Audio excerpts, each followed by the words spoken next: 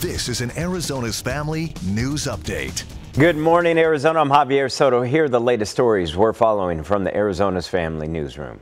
Phoenix police have arrested a man that they say admitted to killing his girlfriend and hurting her 6-year-old son. It happened Sunday morning near 51st Avenue in Southern.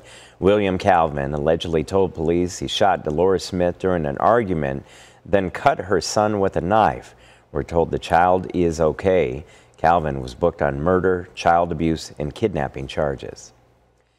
The Border Patrol captured a man they are describing as a potential terrorist entering the United States illegally.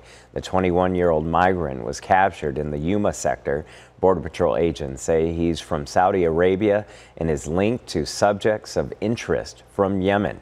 They say the jacket he was wearing is from a volunteer ambulance corporation in upstate New York, but the head of the emergency services there says the man has no affiliation with them. Well, 9 people here in Arizona were taken into custody accused of stealing more than $23 million from the pandemic relief program. PPP loans were designed to keep businesses afloat during the pandemic.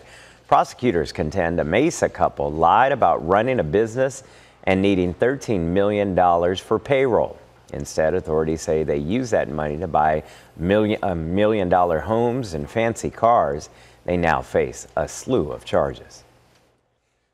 Meteorologist Ian Schwartz here. 71 degrees for your high today. More clouds out there. Wednesday, 71. Introducing rain chances for Thursday. Friday, about a 50% chance to see rain. That's Christmas Eve. And we could even see some of those showers heading into Christmas Day. So it looks like a wet holiday for some of us in Arizona. Here we go. All right. Thank you, Ian. Well, for updates and more stories, all you have to do is download the Arizona's Family News app and make sure you subscribe on our YouTube and Roku channels. I'm Javier Soto. Good morning, Arizona.